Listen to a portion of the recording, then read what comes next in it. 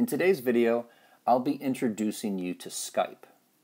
So what is Skype? Skype is Microsoft's built-in software application that allows you to have a free live video chat with anyone in the world who also has the Skype software on their device, such as a smartphone, tablet, laptop, or desktop computer.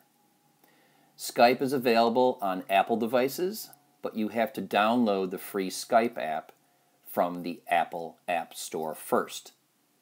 If you have an Android, Skype is already going to be installed on your device. If not, you can always go to the Google Play Store to download it on your Android device.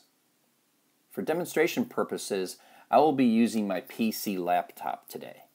But before we get started, I wanted to share with you some important tips to ensure you have the best experience possible.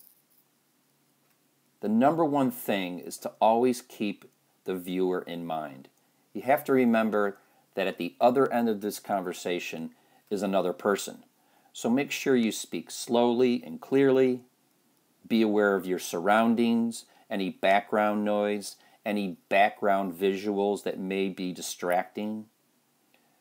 Think about the lighting. How well is your face lit?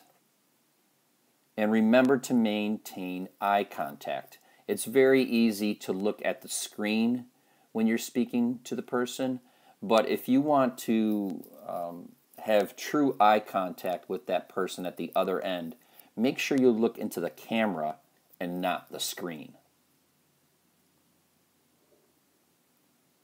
Be mindful of what you're wearing.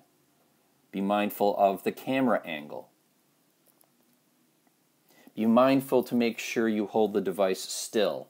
If possible, prop the smartphone or tablet on a surface like a table or a shelf for stability. Built-in cameras are part of all smartphones and tablets, and most of them are going to have both a front and rear camera. They have built-in speakers, they have built-in microphones, but if you want better quality, you may want to consider attaching an external microphone or headphone for better input and output quality of sound. Now that we've wrapped up the tips, let's get started. Okay, as you can see, we are now on my PC desktop computer. And to get to Skype, there are two ways. On my computer, I have the Skype icon right down on my taskbar. But if you don't, you simply go to your Start button in the lower left-hand corner, give that a click, and you'll find the Skype tile in this section. So you just click on Skype. Okay, the next screen that comes up asks you to sign in to your account or create an account. Chances are you already have a Microsoft account. If you don't, you can create one or you can sign in. Since I already have one, I'm just going to simply click on sign in. I'm going to type in the email address associated with my account.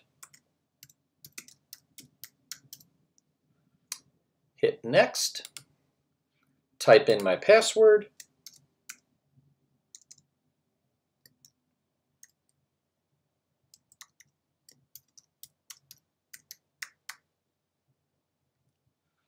hit sign in.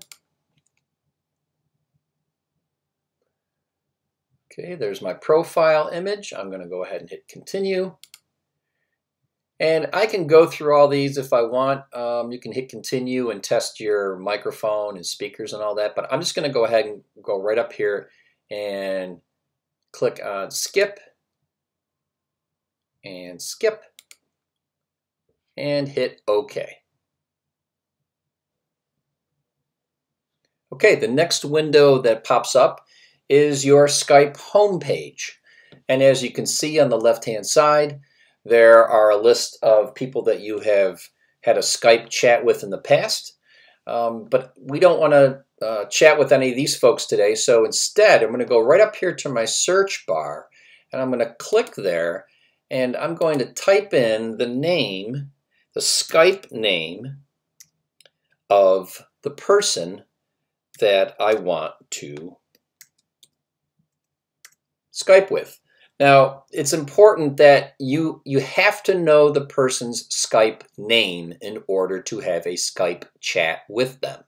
If you don't know the name, just call them on the phone or send them an email to find out what their name is. So this is the name of my friend Mary, so I'm going to go ahead and type that in, hit my enter key, and there we go. So I'm going to see if she's there. I can send her a little wave.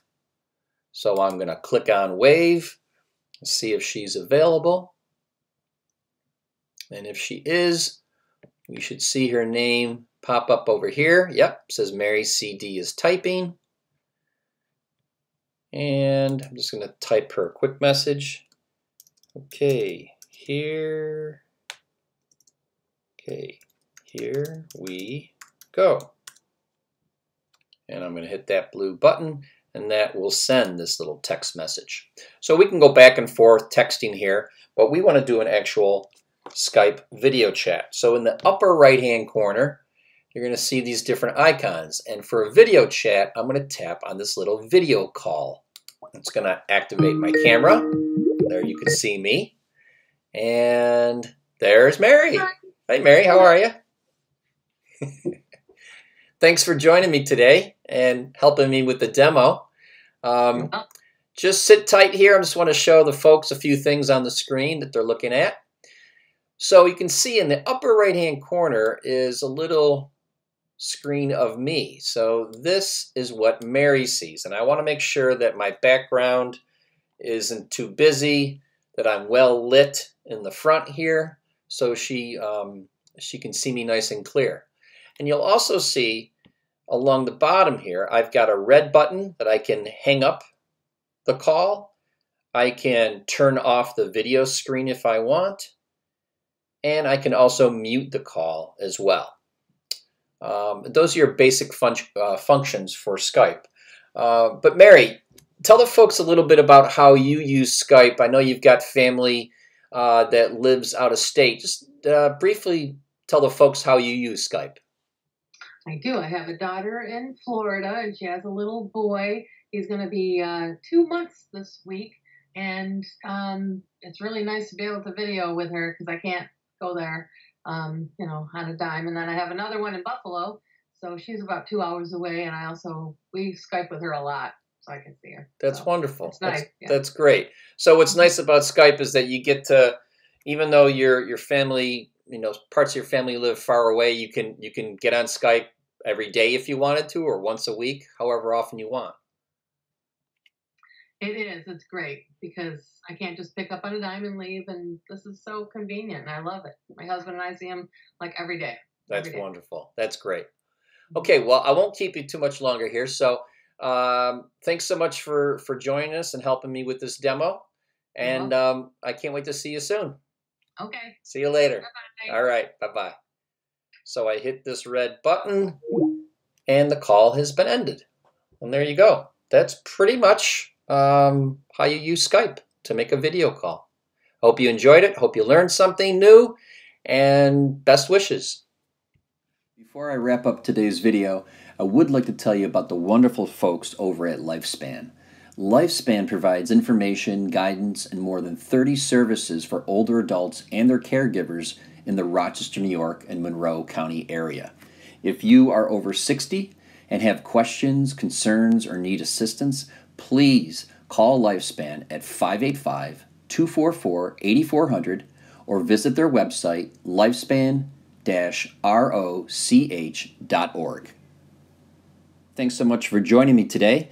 I hope you enjoyed this video.